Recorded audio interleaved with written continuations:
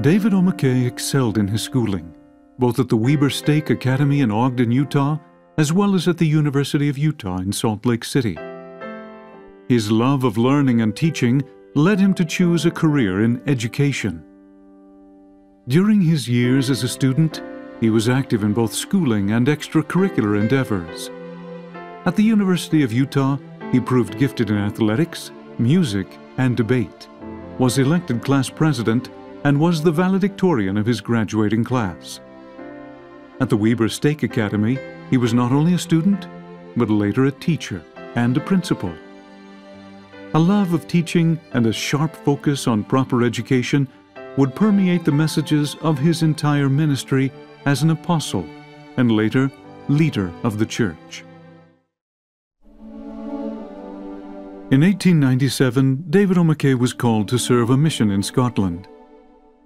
While serving in the town of Stirling, David had an experience that would clearly impact his life's work. He and his companion had been unsuccessful in their missionary endeavors. Feeling homesick and ineffective, he and his companion spent a morning walking around nearby Stirling Castle. As they returned to town, they saw an unfinished building set back several yards away from the street. Seeing over the front door an inscription chiseled in the stone arch, David approached the arch to read it.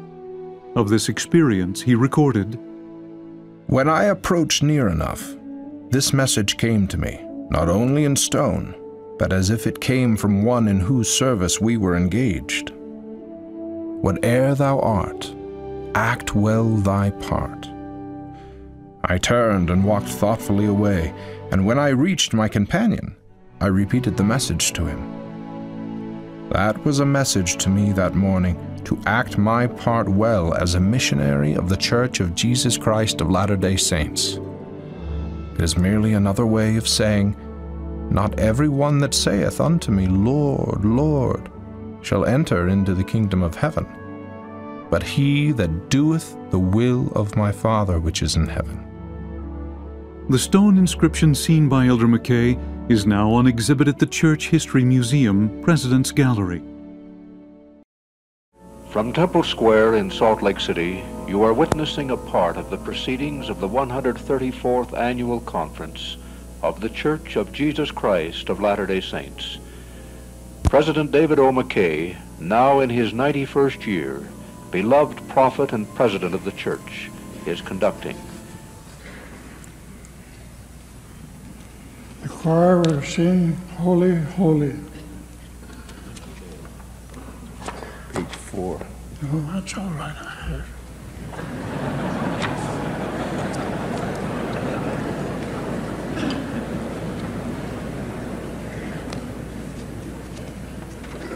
Some think I'm getting old.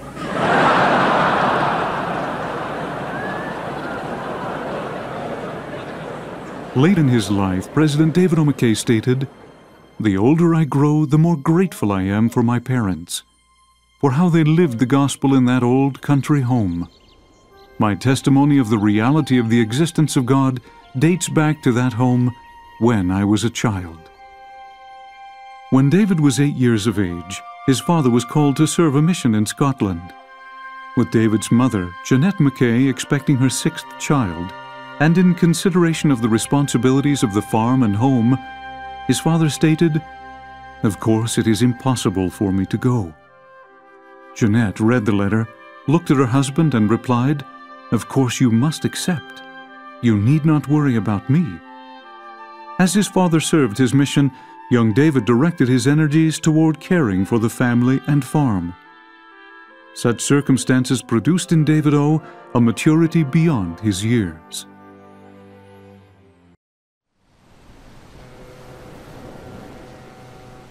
In December of 1920, as an apostle of the Lord Jesus Christ, David O. McKay was called to serve an unprecedented mission.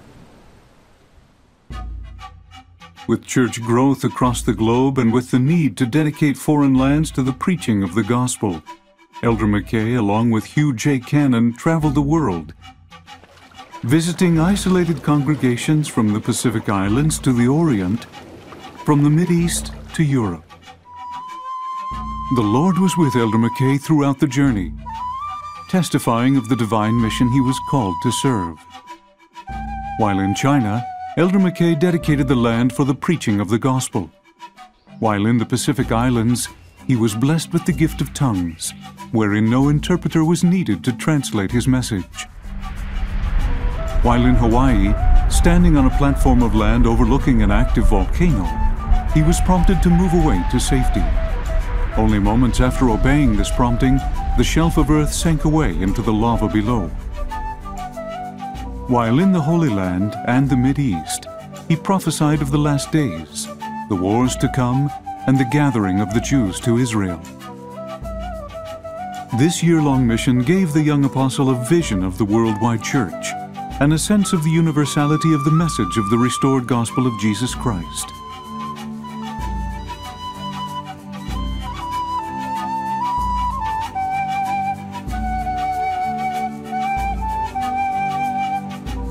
The work of the mission laid the foundation for that which David would shortly accomplish as the president of the European mission. It aided him in establishing the first proselytizing plan of the church, the first mission president seminar, and the establishment of a language training institution.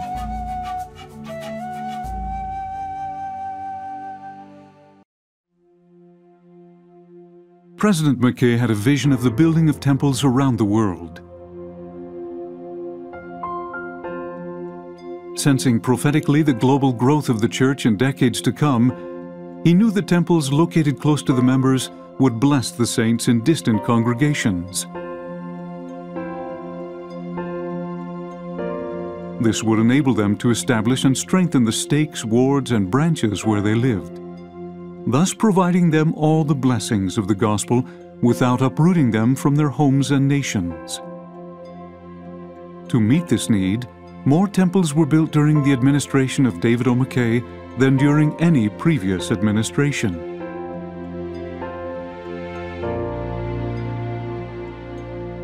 Under his direction, temples were dedicated in Switzerland, California, New Zealand, and England. During his presidency, when church growth expanded from 1.2 million to nearly 3 million, President McKay encouraged the saints around the world to remain in their homelands, build up Zion where they lived, and promote temple work, missionary work, and gospel instruction in their native language. In 1908, Apostle David O. McKay was called to serve on the Church Correlation Committee. Later, as president of the church, he supported and expanded the role of correlation. The purpose of this principle was explained by Elder Harold B. Lee in General Conference of October 1961. Now, this is a move which, as I say, has lain close to President McKay's mind, and now as the President of the Church, he is now instructing us to move forward, that we consolidate, we make more efficient and more effective the work of the priesthood, the auxiliaries, and the other units, in order that we may conserve our time, our energy, and our efforts towards the prime purpose for which the church itself has been organized. President Joseph Fielding Smith later commented on the success of this endeavor. The work of priesthood correlation and the new emphasis on family home evenings and home teaching brought a great surge of spiritual growth into the church and marked a significant era in the church in strengthening the homes and helping fathers and mothers take their rightful places as spiritual leaders of their children. As a great educator, President McKay bestowed his personal touch on the early stages of this marvelous program. In 1919, as the first Church Commissioner of Education, Elder McKay promoted the expansion of church schools and seminaries and revolutionized gospel instruction. Under his tutelage, instructors were directed to teach with an aim, an illustration, and an application. President David O. McKay taught that our most precious possession is our family, and that home is the chief school of human virtues.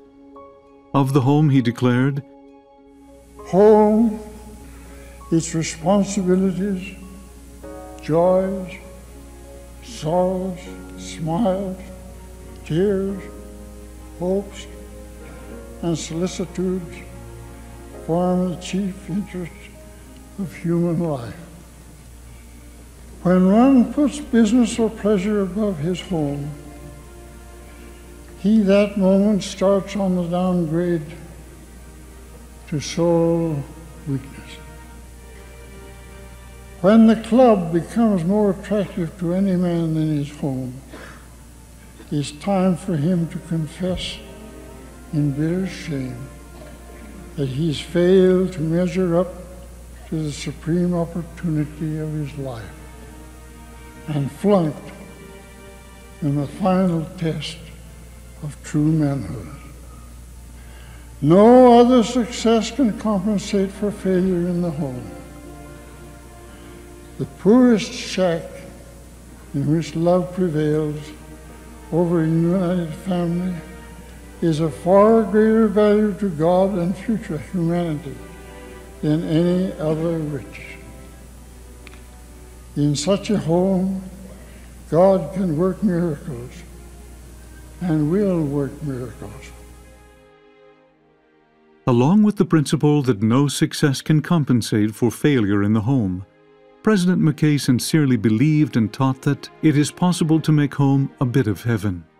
He observed, "Indeed, I picture heaven to be a continuation of the ideal home." David O. McKay, as a missionary, apostle, and prophet, encouraged the preaching of the gospel, not only by those called as full-time missionaries, but by all the members of the church. He taught, "Every member a missionary." In General Conference of 1963, President McKay reminded the members of the church of their ability to make a contribution to the missionary work of the church. He stated, Every man, every person who lives in this world yields an influence, whether for good or for evil. It's not what he says alone. It's not alone what he does. It's what he is. Every man, every person radiates what he or she is. And it's what we radiate that affects the people around us.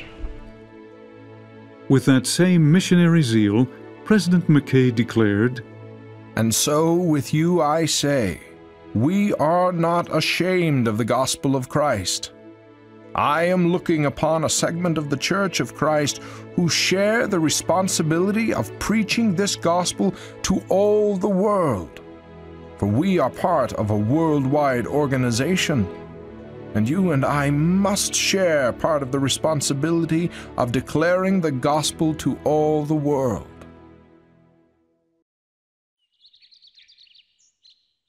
David O. McKay was a man of great spirituality. Certainly the Lord blessed him with gifts of the Holy Spirit that were manifest often during his ministry. His years of service were replete with examples of the gift of tongues, healings, visions, discernment, wisdom, charity, and revelation. As a man of godly spirituality, he invited all to follow the same path. He taught, "Spirituality is the highest acquisition of the soul, the divine in man, the supreme crowning gift that makes him king of all created things.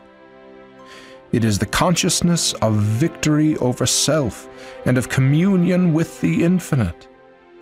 To acquire more and more power, to feel one's faculties unfolding and one's soul in harmony with God and with the infinite, that is spirituality.